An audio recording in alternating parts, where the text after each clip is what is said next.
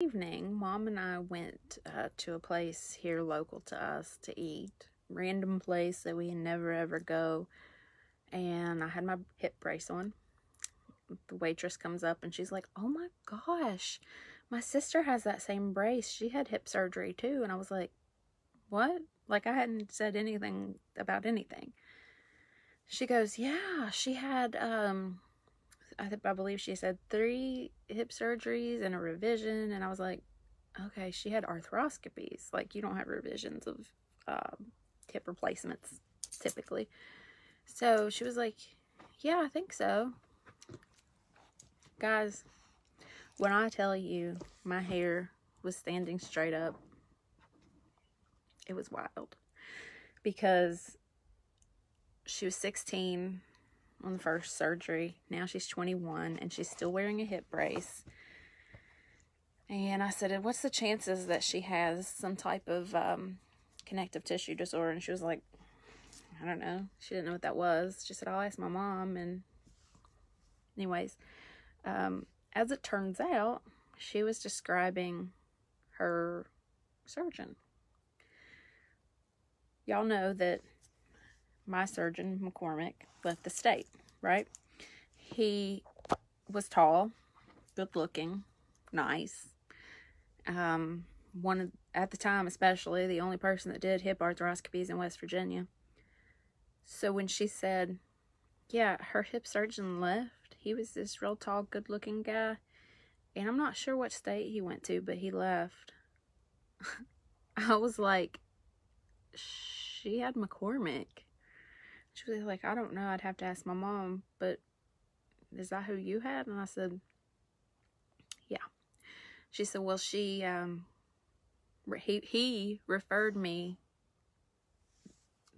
referred her, sorry. He referred her to a doctor, another ortho doctor here in West Virginia that apparently does arthroscopies now. And I think there's only one of them now, too. He tried to send me there, and I was like, absolutely not. I'm not interested. Definitely not." So, she, went along. She came back near the end to check on us, and she was like, "So my mom responded, and she had like a torn," and I said, "Labrum?" She said, yeah. "And she had F," and I said, "FAI? Femoral acetabular impingement?" And she was like, yeah, she did. And she said, and she had something shaved. And I said, "Was it her femur and her socket?" And she was like, "I think it was." And I was like, yeah. She probably has some type of connective tissue disorder, because even the people that have had this surgery that don't have connective tissue disorders, typically their labrum doesn't keep ripping. Everybody that I know that's had the surgery, it rips again because our tissues suck. So I gave her I had a card in my wallet. It was actually my membership card to the foundation. And I wrote my name and my number and the name of this group. And I handed it to her and I said, "Give this to your mom or your sister, whoever." I said, because the chances she has a connective tissue disorder is very likely. And she doesn't know it. And she said, "Well, does that get worse as you get older?" Yeah. And her hip's going to get worse. And if she's already wearing her brace 24/7, it's just going to get worse. And it was like a dagger to the heart when she was saying all that, because I'm like, I thought, I guess giving him the benefit of the doubt, that I was the only one that he messed up. Turns out I wasn't. So how many people did he really mess up? And I was 30. She was 16.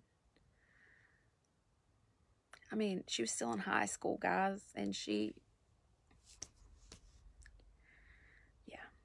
So, I mean, I've been on the main group, the femoral acetabular impingement group, telling them, like, hey, you shouldn't get this surgery, blah, blah, blah. And a lot of people come back with, oh no, it was a success. Well, these people have had more than 2 surgeries. You have 2 hips. 2. If you've had more than 2 surgeries, I don't call that a success. Like, I'm sorry, the math just doesn't add up. And I've had 2 surgeries on 1 hip. So still, the math does not add up. Somehow these people are thinking that it is a success and it bought them time, when in reality, it sped up their timeline and they had to do things quicker, thus making them less of a candidate for hip surgery like that works, like a replacement, because they've had all of this issue and blah, blah, blah, blah, blah, and they're younger. So, I mean, I know that there's at least, I can think off the top of my head, 3 people in here that have been told that they need this surgery, and to the best of my knowledge, I think that I've convinced them not to. But it was like I said, a dagger to the heart, because I was like, oh my God, like, I know exactly what this chick is going through, except at a younger age. Like, guys, it sucks. You know, the recovery sucks. A hip replacement, you get up and you're walking that day. Does it hurt? I'm sure. Is it easy? No, I'm sure it's not. No surgery is easy. But this surgery, the recovery is very long. You're not supposed to be weight bearing for quite a long time. Like, for it to buy time, the recovery is way harder than a replacement. And it doesn't buy time. Like, I feel like my mission to inform on this specific surgery has been renewed, because, like, she had no idea who I was. She had no idea what surgery I had. She just saw me, saw my hip brace, and she was like, oh, da da da. And like I said, it was like the hairs on my arms and stuff stood straight up, because I was like, whew. Like, you know, sometimes you're just reminded what your purpose is and what you need to be doing and why. And I guess that was my thing. So I'm hoping that I can save some people some issues and not have this surgery. I just had my latest MRI the other day, and as we know, if you're in West Virginia, you can notice the names of these. If you're not, CAMC is probably the largest in the Charleston area. Their imaging and their radiologists are better than Thomas, which is the next down the road in size, and they're still not good. When I went to Ohio, he said that he wanted me to come back and do an MRI there because it was just way better. And I was like, oh, whatever. So I went and I got it, and there was like 15 things on that report. I got another one 3 months later here at CAMC. 2 things.